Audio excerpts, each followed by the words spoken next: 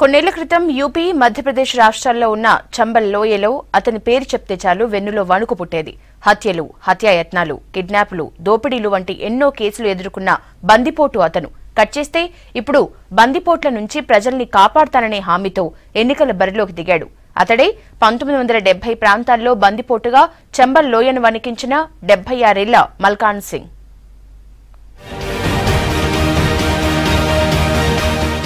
సమాజంలో ఉన్న డెకాయిట్లకు వ్యతిరేకంగా పోరాడతా, బందిపోట్ల నుంచి సామాన్య ప్రజలను కాపాడతా, ప్రజలందరికీ రక్షణ కవచంలా ఉంటా.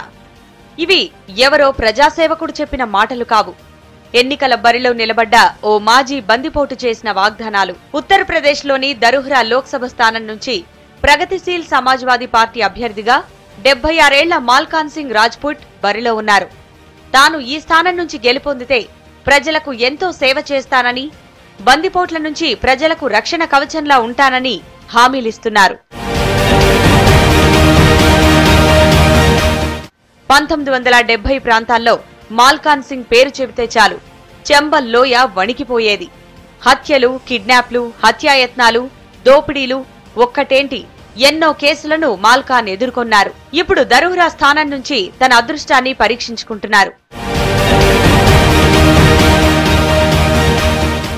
దరుహ్రా స్థానం నుంచి కాంగ్రెస్ అభ్యర్థిగా జితిన్ ప్రసాద, బీజేపీ అభ్యర్థి రేఖా వర్మ, బీఎస్పీ కూటమి అభ్యర్థి అర్హద్ ఇలియాస్ సిద్దికీతో మాల్ఖాన్ పోటీ చేస్తున్నారు. మాల్ఖాన్ అతని గ్యాంగ్ పై కేసులున్న సమయంలో 1982లో మధ్యప్రదేశ్ సీఎం అర్జున్ సింగ్ ఎదుట లొంగిపోయారు. తర్వాత శివపురిలో స్థిరపడ్డారు. 2009 ఎన్నికల్లో ఇదే నియోజకవర్గం నుంచి పోటీ చేసిన కాంగ్రెస్ అభ్యర్థికి మాల్ఖాన్ మద్దతిచ్చారు.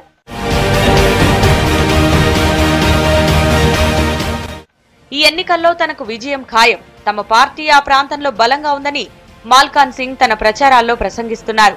ప్రచారంలో భాగంగా తాము ఎక్కడకు వెళ్లినా ప్రజలు తనని ఎంతగానో ఆదరిస్తున్నారని చెబుతున్నారు. 17 ఏళ్ల వయసులో ఆయుధ చట్టం కింద పోలీసులు తనని అరెస్ట్ చేశారు. అంతేగాని తాను బందిపోటును కానని మాల్ఖాన్ చెబుతున్నారు. బందిపోట్ల నుండి ప్రజలను రక్షించడానికే ఇప్పుడు ఎన్నికల్లో నిల్చున్నట్లు ప్రసంగిస్తున్నారు.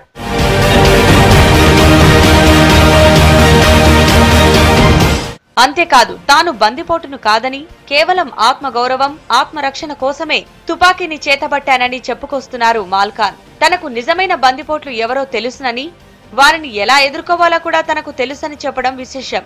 అయితే రేసులో దూసుకుపోతున్న దిగ్గజ నేతలందరినీ ఢీకొని మాజీ బందిపోటు ఎంతమేర రాణిస్తారన్నది మాత్రం అక్కడ ప్రస్తుతం ఆసక్తికరంగా మారింది.